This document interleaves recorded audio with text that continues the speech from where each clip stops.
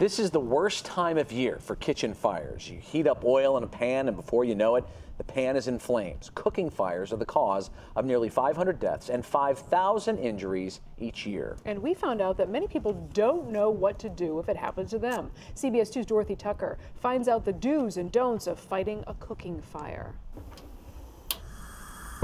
Just a few seconds and a small cooking fire erupts into a raging inferno.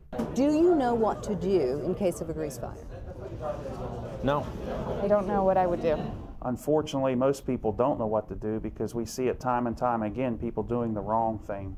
Jason Ziegler admits he did the wrong thing when oil for his chicken wings caught fire. I see a bunch of smoke and I see a flame coming from the pot. So he grabs the pot to take it outside, but moving adds oxygen to the fire, helping it grow. That's when it flashed over and caught my arm, and I dropped the pot and it come up on me.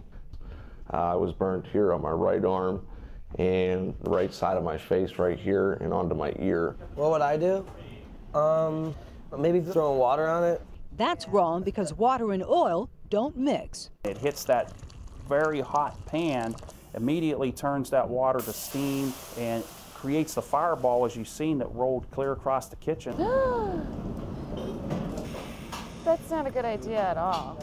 So you walk into your kitchen and you see this. I would put a wet towel over it.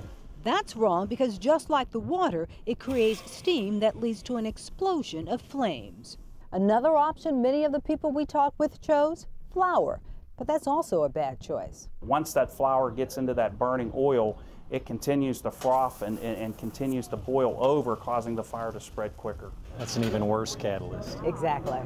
So what should you do? The best choice is really the easiest. Grab the nearest lid. Take the lid and slide the lid right over the burning pot. And immediately after that, you want to shut the stove off. Cover it with the lid. Pretty simple. If you don't have a lid close by, grab a cookie sheet. But here's the most important tip.